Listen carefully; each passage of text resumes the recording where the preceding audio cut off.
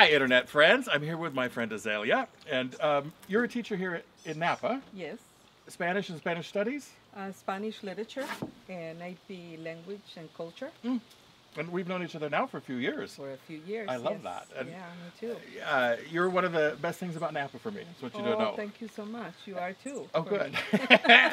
I think one of the most interesting things about you, though, is you're from Sinaloa. Yes. And we don't know much about that. I mean, a lot of immigrants don't come from there. Here in Napa, they tend to be from Michoacan and Jalisco Yes. and Oaxaca now. And Zacatecas. And, yes. Exactly. But not from the Northwest. Nothing. Yes. And it's an unusual place. I think a lot of times it gets the short shrift when people talk about food in particular. Yes. And yet you were just saying it's land, it's sea, it's Yes. Cielo, mar y tierra. cielo, mar y tierra. Yes. So the sky, the ocean, and the Yes. land. That's beautiful. Very, very good food.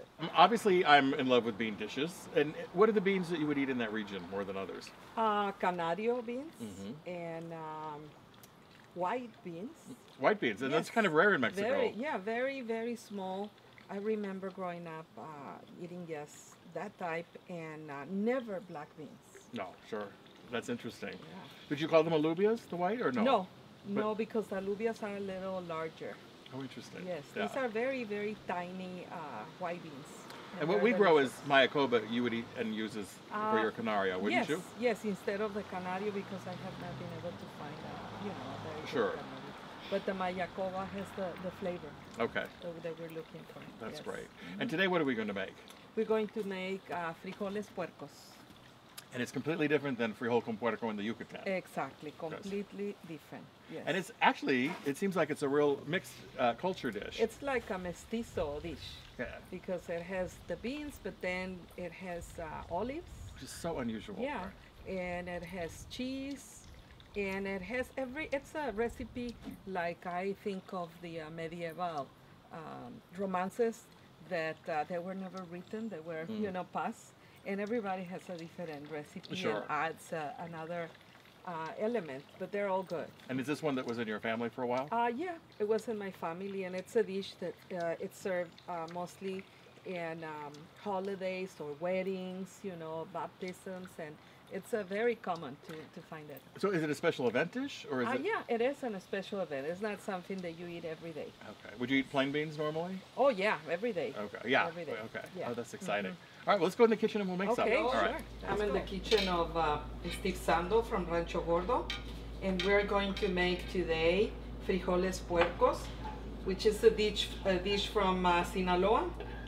This is the recipe from my family, but there's many recipes in the one you can invent. The first thing we are doing is putting the lard, pork lard. We're going to add the chorizo, and we're trying to use ingredients, local ingredients.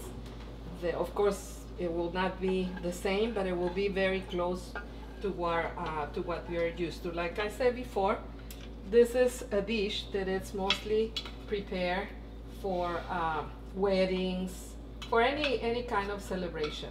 So finish with the chorizo. The chorizo really needs to fry for a little while, and we're going to add the beans.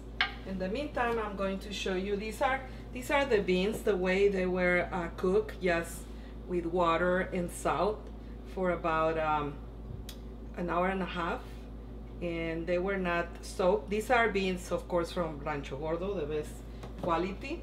After that, they were passed through the blender with a consistency not completely liquid, but somehow soft. And people has different recipes, like I was saying. Some people add to the chorizo bacon. Some people add butter, but in my family we only use the lard and the chorizo. And interesting enough, some people add even tuna, which I don't really care for, but some people do.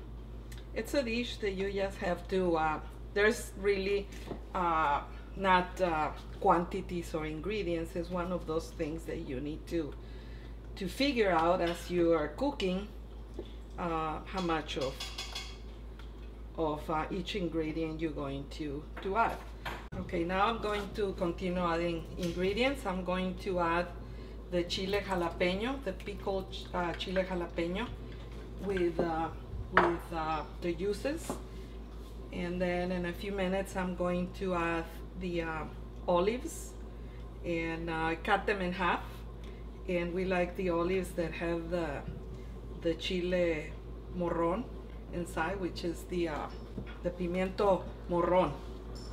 And I'm going to start adding the cheese.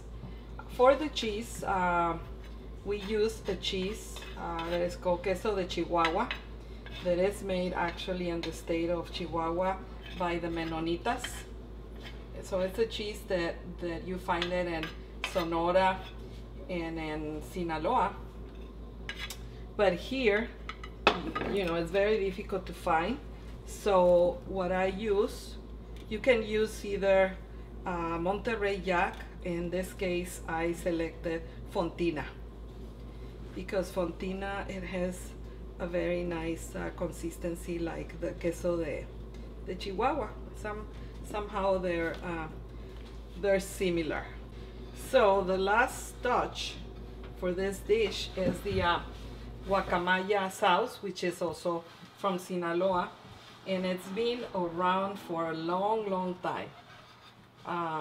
This salsa was made in a town called Bachihualato, which the airport is very close by, and it's a salsa that is very good for seafood, for fruit, and of course for these beans. Is the last touch. They're almost ready. I'm just going to, let's say about 5 minutes, I'm just going to stir them, and they will be ready to serve. Beautiful. Okay. Thank you. I hope you like them. I think so. I think it's safe.